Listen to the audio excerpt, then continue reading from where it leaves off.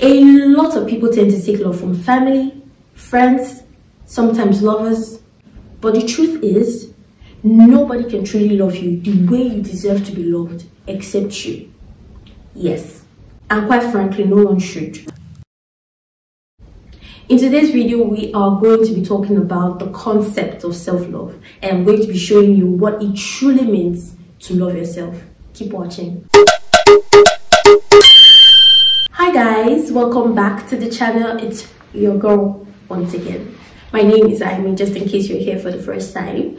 If you're not here for the first time, then you, my love, are an OG, and I just want to say thank you to all the OGs in the house. Thank you so much for sticking around. So in today's video, we are going to be talking about the concept of self-love. All over YouTube are videos that talk about self-love, how to love yourself and stuff. While that is good, it's a good thing that, you know, a lot of people are bringing awareness to this self-love thing.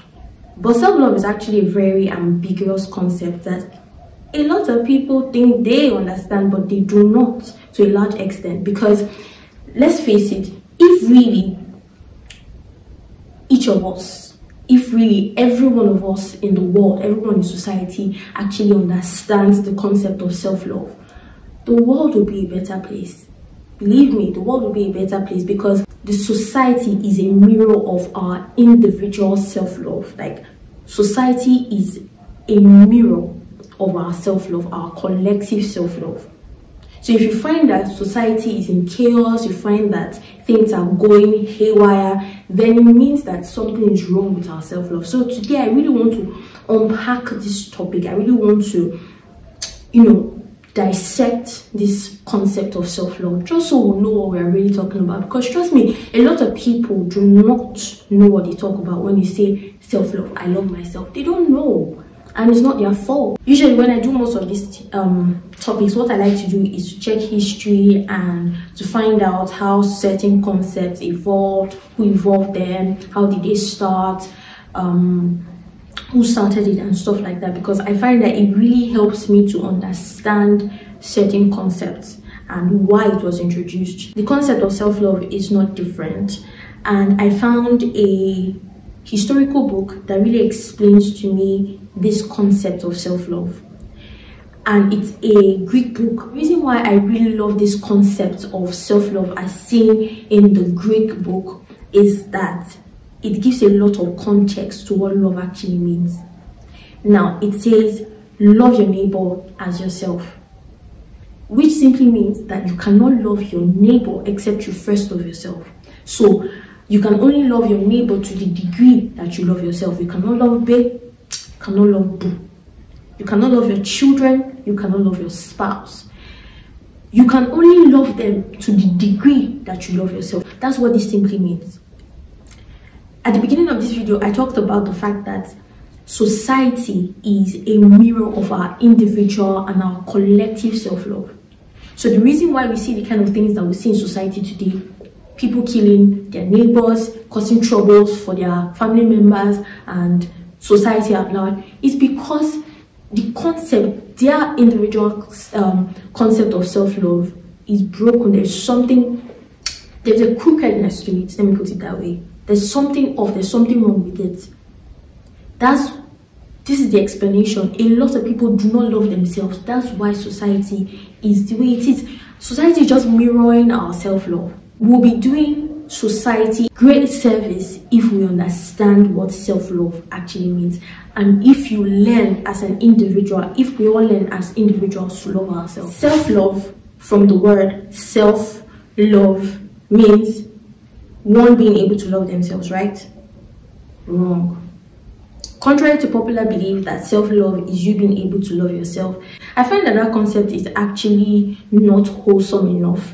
Because if you really think about it, self-love is not, it doesn't come from self. Because you cannot love yourself. It's outsourced. Nobody, no human has the ability to love themselves. No human has the ability to love self. I don't understand what you're talking about. How can you say self-love is not you being able to love yourself? Relax. I'm here for you. Now, When I say self-love is outsourced, what do I mean? I mean that for you to be able to love yourself adequately, you will need to tap into a source that is bigger than you in order for you to actually be able to have self-love. Now, I know that a lot of you are saying, Amy, you're confusing me. Amy, you're confusing me. You said that I cannot adequately love myself the way I should. You said that self-love doesn't mean me actually loving myself. So what then is self-love, and how can someone really, tap into it? How can someone really access self-love if it doesn't mean me being able to love myself? Now, let me tell you, the only way to really love yourself the way you truly deserve to be loved is when you are able to awaken your spirituality. When I say awaken your spirituality, I'm not talking about becoming religious now. It's not you become religious, because me personally, I'm not a religious person. I'm more of a spiritual person. And the reason why I say go for spirituality rather than religion is that religion actually requires you to go through the motions of activities, just do stuff that your heart is not connected to. Your heart is not the one you are doing. You are just doing it for doing sake. You cannot be spiritual. You cannot do spirituality without your heart. You cannot do spirituality absent-minded. You cannot do spirituality without being fully committed. Spirituality will require your body, spirit, soul, everything about you, your mind. It will require all of you. But religion doesn't necessarily need you committed. It just needs you to do certain things that you need to do. Just keep doing activities, not getting to the crux of the matter. It's just you doing stuff that you are not committed to, that your heart is not in. Spirituality will require all of you. And that's why I say go for spirituality rather than religion. Why is spirituality point so important? It is so important because it allows you or helps you reconnect to your creator. That's the first thing. It helps you connect with God. Now, once you are able to connect with God, what that does for you is that it helps you to build a relationship with God. So your connection to the spiritual allows your relationship with God to be built. The only way to become friends with somebody is when you have access to the person, when you begin to talk to the person, both of you begin to talk to each other. That's how relationships are built. That's how you become friends with somebody. That's how all kinds of relationship, whether friendship, relationship, relationship between spouses, that's how it's built. You cannot build a relationship without having access, without speaking, without interacting with people, without connecting with them. So you're being able to awaken your spirituality allows you to connect with God, and secondly, it allows you to build a relationship with Him. Once you're able to build a relationship with God, there is the kind of love that is produced. Love is produced in that relationship. And the love that is produced in that relationship begins to flow into your own life. When that love flows into your life, that's when you can really say, I love myself. Because that love is what teaches you how to love yourself.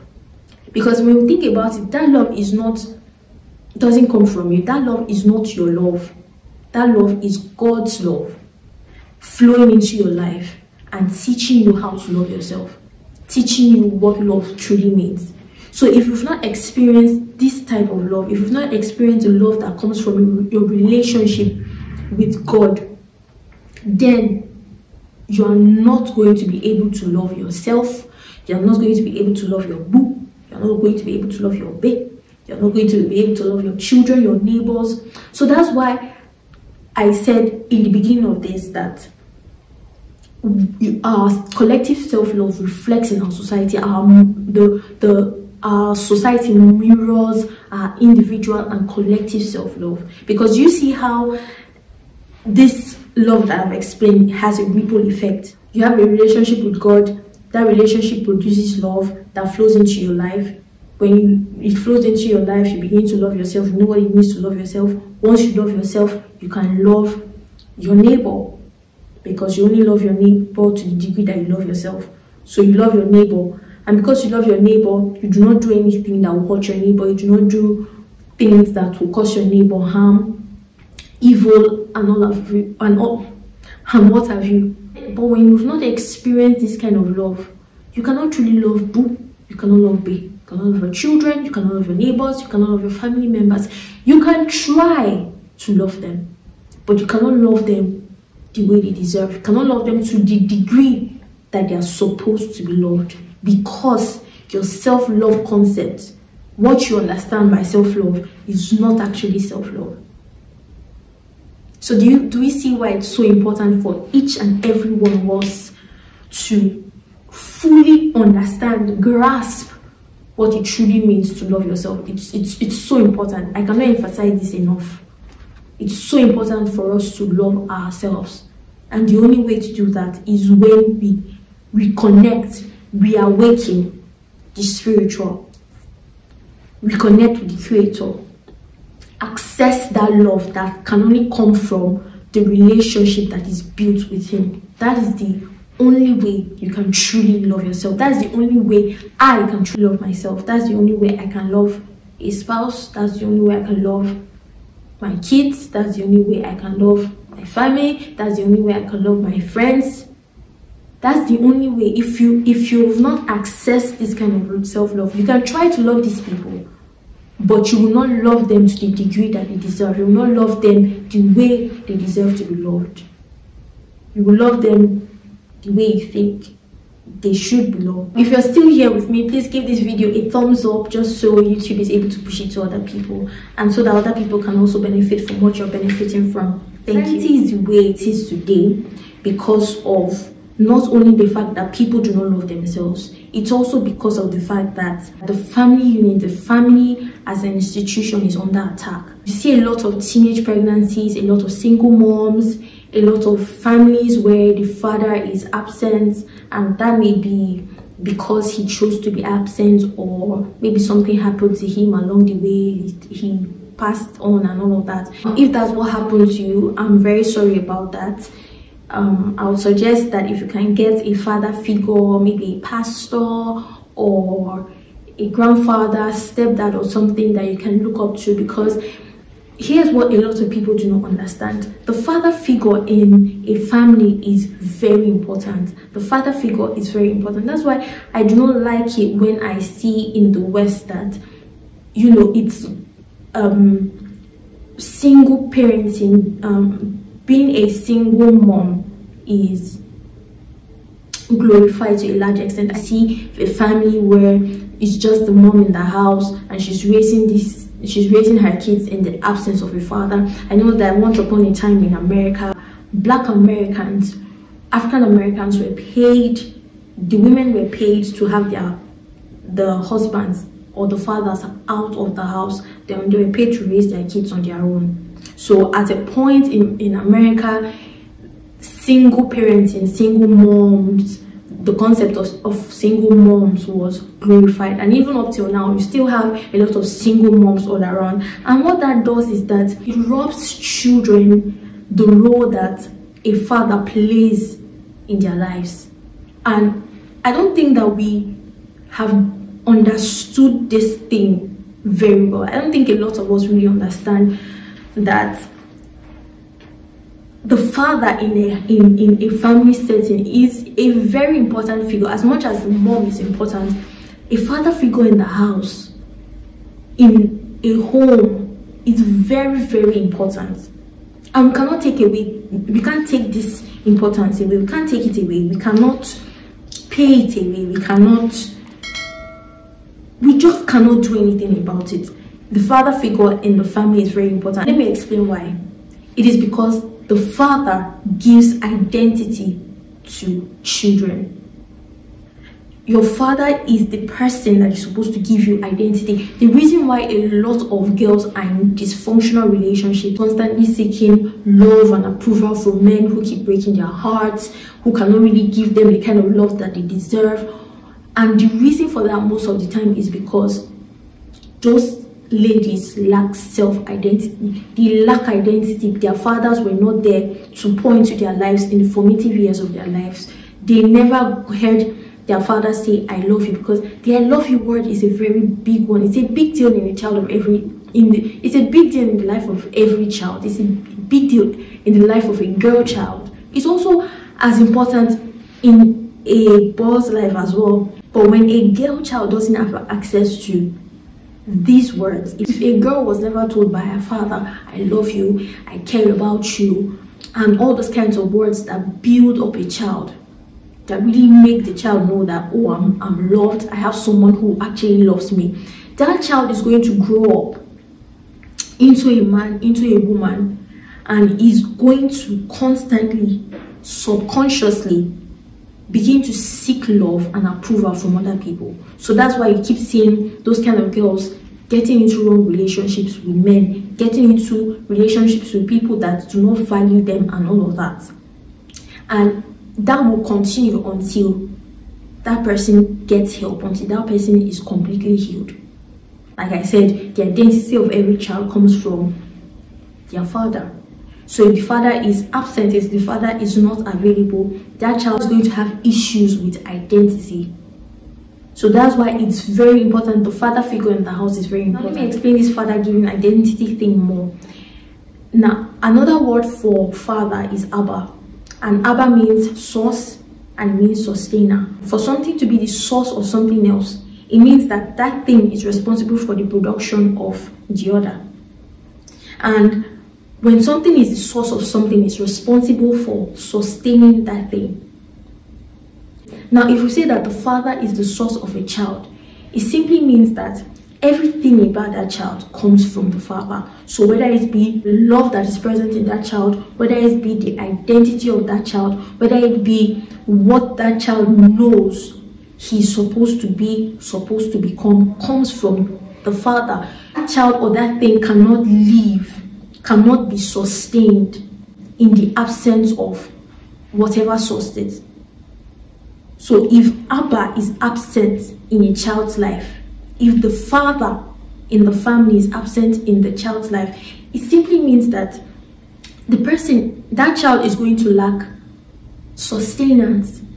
So whether that sustenance means love, whether it means finances, whether it means whatever it means, it just means that to an extent the child is going to lack some very vital and important things that are supposed to be present in his life or her life. So that's why I said that when the father is absent in the child's life, the child is losing out on a very important thing in his or her life. And that's why a person being able to reconnect with the spiritual is a very vital factor in a person loving himself or loving herself. Very vital factor. The same way we see that for someone to really get back their identity, that person gets help until that person is completely healed. And usually when someone is going through that process of healing, most times they need to be a father figure introduced into the person's life. So whether it be a pastor, whether it be a stepdad, whether it be, the grandfather, an uncle that steps into that role of a father, whether it even be God, because God is our father. Generally, everybody's father. God is our father. So until that role is occupied by a father figure, a person is going to keep searching for their identity, going to keep searching for their source, going to keep searching for their sustenance from external factors. So you're still going to be looking outside of yourself for love. You're still going to be looking outside of yourself for your purpose. You're going to be looking outside of yourself for basic things that you need in your life, because the role of a father in your life is missing. Whether it be the role of God in your life, because the role God has to play in your life enables you to love yourself, like I've said, gives you your purpose. And one of these days we're going to talk about purpose and all of that. But is your connection, your awakening of the spiritual, your reawakening of the spiritual, that allows you to actually know what your purpose is and walk in it. The reason why a lot of people do not love themselves and do not even have the ability to love themselves. Yes, they can claim that, oh, I love myself, self-love, this, that. They can claim all of that, but the reason why they do not have the ability to actually love themselves the way they deserve is because they've not allowed themselves to be loved by the Creator. They've not allowed themselves to be loved by the Father. We have a Father in God. God is Abba. He's our source, He's our sustainer, He's our Creator. And anything that is a source of something, we came from Him. That's why He's our source. And everything that sources something is responsible for sustaining that thing. So if God sourced us, it means that He's the one responsible for sustaining us. So He's the one that has the ability to give us self-love. So if you have not allowed yourself to be loved by that person, if you've not gotten your source of love from the Creator, then it's going to be impossible for you to love yourself. It's going to be impossible. You can try to love yourself. Yes, you can try to be all self-love, but you cannot love yourself to the degree that you should be loved, except you've gotten a grasp of that kind of love. And you cannot even think of loving someone else except you've actually experienced that kind of love. Now, the reason why a person will not be able to love themselves by themselves is because they've not allowed themselves to be loved by God. Now, the love of God is available, whether you know it or not. God loves you, whether you are aware of it or not. God loves all of us. God loves His children. The same way, if you have a father, if you know the kind of love your father has for you, especially for those people that have or has ever had the love of their father being expressed to them. But the only way you can now begin to love yourself is when you become aware of that love. The love of God only flows into your life in this way that it becomes self-love if you become aware of the love that God has for you. That's the way you begin to walk in self-love. You cannot walk in self-love in the absence of your knowledge of the love that God has for you. The reason why that is, like I've said and I've been saying, is that love that He has for you is what produces love in you. That's what produces what we call self-love. If you do not love yourself, you cannot love nobody else. You cannot love your boyfriend, your girlfriend, your children, your spouses. You cannot love your family members. You can't love nobody. Do we now see why the Greek book says love your neighbor as yourself? Because that love has a multiplier effect. Because by the time you love yourself, you are able to love somebody else, and that love goes into society and makes society a better place. Do we now understand? Do we see where we are going with this? Love keeps no record. Love keeps no record of wrong. Love keeps no record of evil doings. So even when your neighbor comes to you and does something wrong with you, this kind of love that we're talking about, this self-love that comes from God's love, will not allow you to do something wrong back to that person by retaliating. So you think about it, this thing that I want to do to my neighbor because it was done to me or for whatever reasons, if it's done to me, how will I feel about it? What impact will it have on my life? What will be the effect in my own life? So you think about it relative to yourself. And if after looking at it and if you see that it will not be beneficial to you, self-love requires, this kind of love that we'll talk about requires that you don't do that kind of thing to the person. Now, when you don't retaliate, what that does is that your neighbor does not have anything to work with. And because the person doesn't have anything to work with, whatever contention, whatever fight or whatever evil that was supposed to happen, whatsoever conflict that was supposed to occur as a result of that will not be able to take place because your neighbor has nothing to work with. When that happens, society is peaceful, society is happier, people are not dying because their neighbor decided to end their life and shorten their lifespan. Do you understand? So we see how self-love, this concept of self-love, is actually very important. So whenever somebody says, oh, self-love, I love myself, you really need to ask, what does self-love truly mean? You need to ask the person to explain to you their concept of self-love, because a lot of people do not understand. A lot of people think they do, because from the word self-love, it looks very self-explanatory, but in reverse is the case. So I hope this video has been very beneficial to you. I hope this video has been very helpful to you. I hope I've been able to convince you. I hope I've been able to, bring clarity to the self-love concept and what it truly means for a person to say they love themselves. I hope you truly understand this concept. And if you have any questions, or you have something you'd like to share as it relates to self-love, please leave it in the description box. Let's talk about it. Or if I have answers to your questions, I can answer your questions. And yes, don't forget to give this video a thumbs up, like it, so that YouTube can also share it with other people and they can benefit from what you're benefiting from.